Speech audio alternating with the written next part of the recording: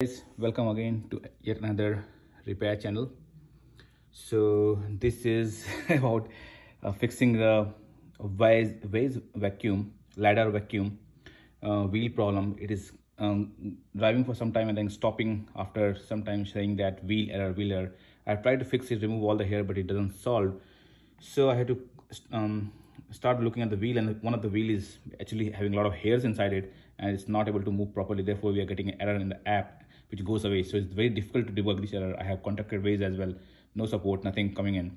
Anyway, so I started to look on YouTube to figure out if there is any opening solution or fix for this, and I couldn't find any wheel repair video of Wyze. Now I know why. It's a damn difficult to disassemble this vacuum and access the wheel. It's like crazily difficult, I can tell you that. So anyway, for all of you to know, this is the Wyze vacuum model number WVCR200S. Okay, so this is what. So few things to start with. You have to start with remove this front bearing. It is not mentioned anywhere. Nowhere I can find any solution. Remove all this 10 screws here. I even remove this. I don't think it's any issue, but I remove this as well, which is the brush. Where's the gone? This is this brush. This screw, and all the screw you can see here. Remove this. First of all, take it off.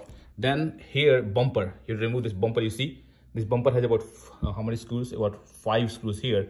So you remove that bumper from here. The bumper will remove this small thing, or this will just hinge on it, one hook. You can take this off.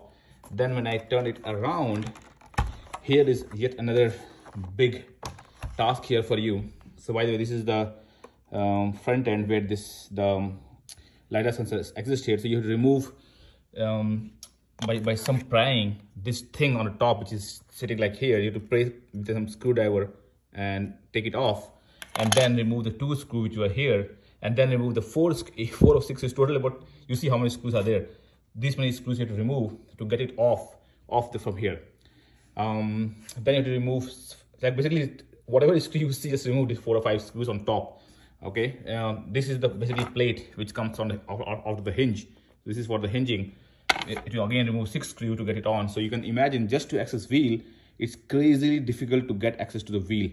And this is not it. So after figuring this out for about an hour to remove all the screws, now this back cover, it is yet another, oh my goodness, this is like baddest thing. Decouple. I don't know if I have broken my vacuum, because I see some parts flying around. Just to take off, there's no screw up. Once you remove everything, it is hinged on some hinges, but those hinges are not coming out by praying. It's a whole lot of difficult. I think I have broken some stuff here, so you can see some stuff has broken out.